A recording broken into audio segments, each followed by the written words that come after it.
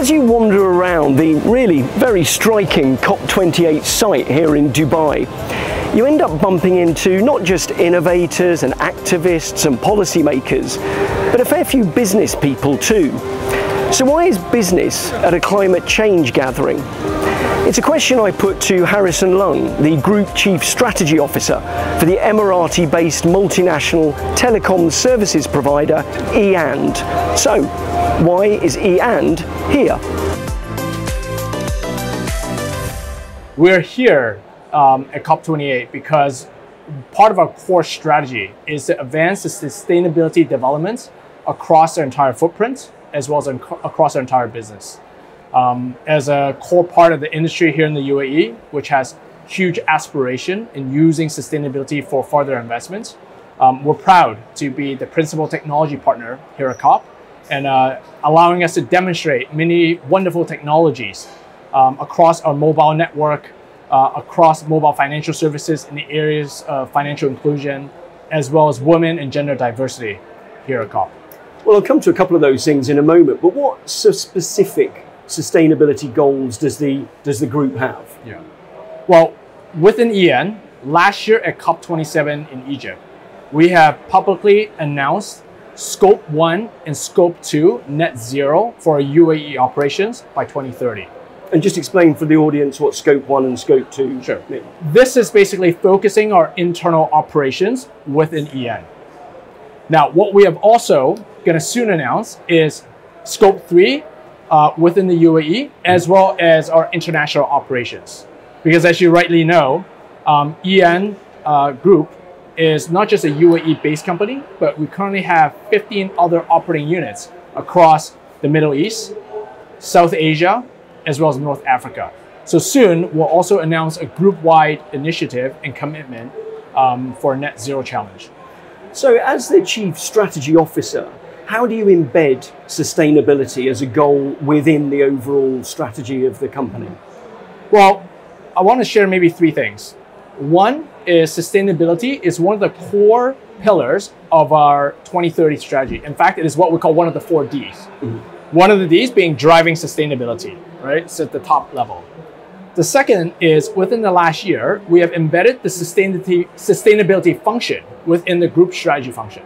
And the reason why we did that is that we want to be very tightly integrated through a group strategy. And then thirdly is what you probably realize is sustainability is not a one-man show or a one-man job. There are many great initiatives that our colleagues within the UAE and abroad have been doing. So part of the role of the sustainability function is to help connect the dots of environment, some of these women and gender diversity initiatives, partnership with Code.org, partnership with World Economic Forum, and some of these other global institutions that can really further this sustainability agenda. So tell me a bit more about some of the specific projects then. You're talking about partnerships externally, you've got projects and initiatives internally. Just tell me how those are both interacting and how they're advancing the fight for sustainability. Well, first, let me share with you some of the things we're doing internally within EN. On the environment side, with the help of many of our partners, we're rolling out next generation technology that is more energy efficient, and in many cases that also utilize alternative energy to sort of power the mobile and the fixed network.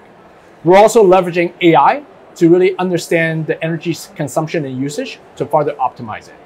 We're upgrading our fleets to become more electric and utilize alternative energy. In fact, the building that many of your colleagues have visited in Al Khafaf is recently gold certified by the US Building Council.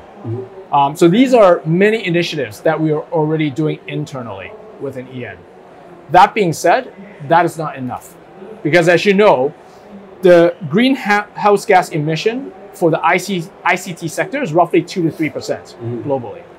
There's another 97, 98% across many sectors that is affected. These range from areas like manufacturing, supply chain, and others. So what we have done is also see this as a double win, a potential tremendous business opportunity as well.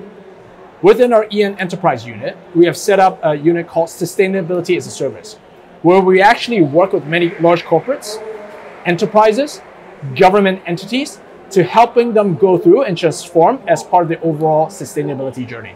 So effectively there's an internal footprint that you're reducing, but you're also enabling outside as well, and that's the handprint that you're passing on in terms of green.